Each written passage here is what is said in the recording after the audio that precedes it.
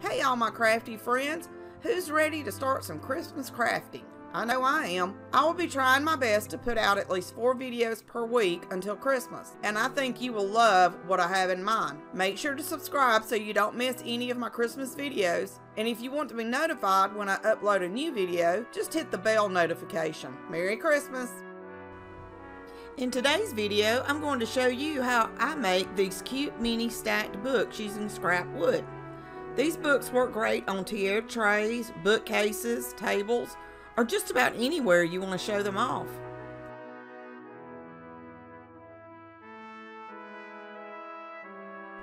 The wood I'm using today is approximately 3/4 inches thick, 5 1/4 inches long, and 3 1/4 inches wide. I'm using some leftover wood from a project I did a while back. I used sheetrock mud to fill in some cracks. After it dried, I sanded it smooth. I didn't have any red chalk paint, so I mixed some up so I could create the color I wanted. I'll leave a link to that video in the description below.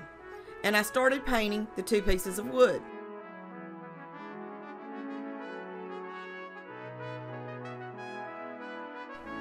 I then applied hot glue and centered the books on top of each other. I am only using 2 blocks for this stacked book project, but you can use as many as you want. After I applied the glue, I held the books down for just a moment to make sure that the glue was sealing well.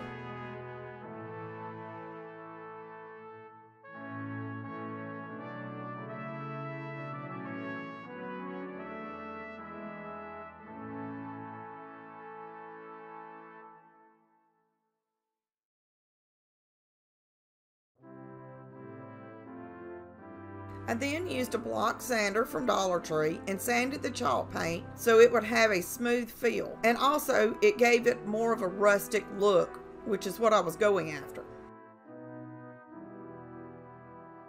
After I was finished sanding, I sprayed some rubbing alcohol onto the block and rubbed it with a paper towel. This helps to get any sand dust off of the wood.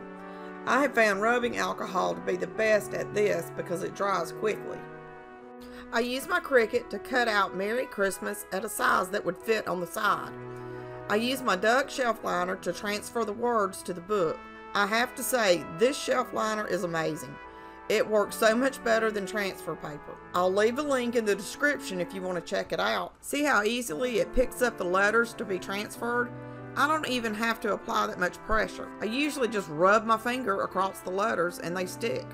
I made sure the words lined up the way I wanted them to, and also that they were straight.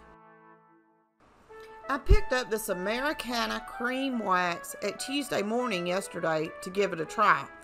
I don't know if you have a Tuesday morning near you, but if you do, make sure you check out their clearance section. That's where I got this wax, and I paid less than $1 for it. I took a soft cloth and rubbed the wax over the entire book stack. I let the wax dry for about 15 minutes. I had this wired burlap ribbon I wanted to add to the book stack. I cut the ribbon down to size and hot glued it to the back of the books. Next, I made a simple bow and tied it in the middle with some lace I had left over. I cut little notches at the end of the bow. I say notches because I don't know what they're called. If you know what the name of this is, please let me know in the comments. I messed around with the bow until I was happy with the way it looked, and then glued it to the ribbon that was already on the book stack. These little books can be used for all different occasions. This is just my Christmas version of them. If you are interested in purchasing the set or the pre-cut vinyl so you can make your own, I'll leave a link in the description below.